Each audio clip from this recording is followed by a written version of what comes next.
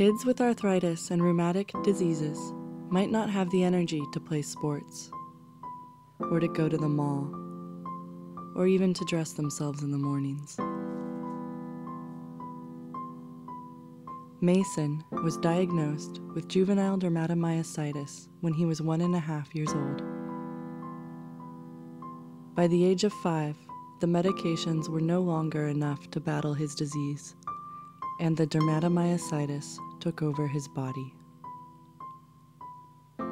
Though he's only 7 and still a kid, he can't do all the things he loves to do anymore.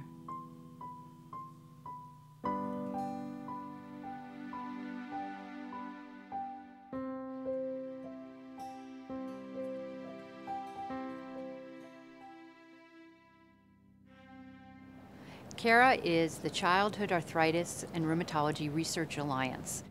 So we are a closely knit group of investigators representing all parts of the United States and Canada. And it is a network that is devoted to doing cutting-edge research so that we can improve the lives of children. And our ultimate mission is that we really want to prevent, treat, and cure, if we can, pediatric rheumatologic diseases.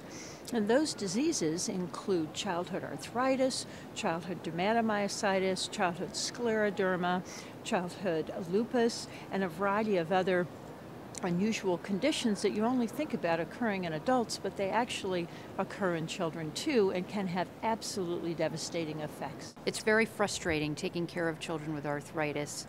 Somehow it seems like this is a chronic disease, it's way under the radar. But in fact, arthritis is one of the top 5 chronic illnesses in children. It's almost as common as type 1 diabetes. So I have had arthritis for almost 15 years now. It affects a lot of the things that I do. You want to be able to do whatever you want. And with this disease, it definitely takes its daily toll. I've been a doctor in this field for 30 years, and looking back, we used to see children who were terribly disabled from arthritis, who acquired lifelong disability and damage to their joints and organs. And we couldn't help them, you know. There was so little we could do. The frustrating thing is, we can treat this now, but children with arthritis still suffer in regions where there are no resources. In fact, there are some states where there are no practicing pediatric rheumatologists. And there is still so much we don't know. We don't know what causes these diseases, and we don't know how to cure them. It breaks my heart every time I have to tell a parent that I don't know how to treat their kid.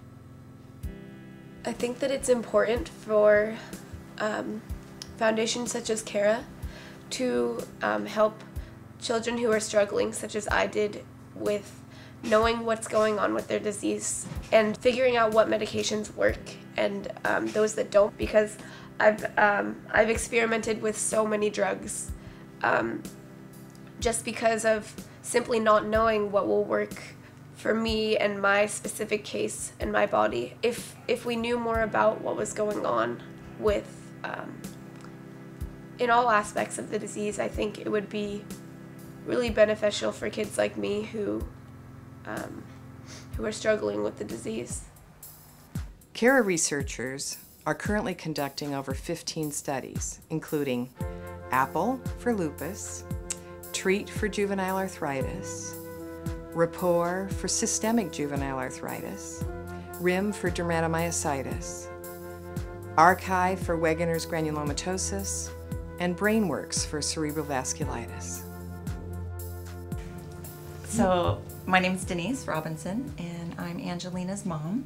And Angelina's 3.5 now, and 1 month after her birthday, she started with her symptoms that ultimately led to her diagnosis of systemic and juvenile idiopathic arthritis.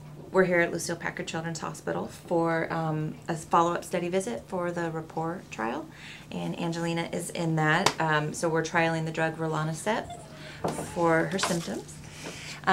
So this is week 12 of the study for us, and it's been absolutely a miracle for us.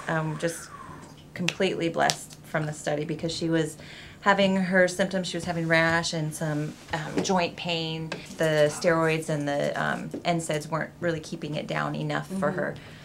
So we enrolled in the study, and honestly, it's like we have our kid back. And so without this, I don't know.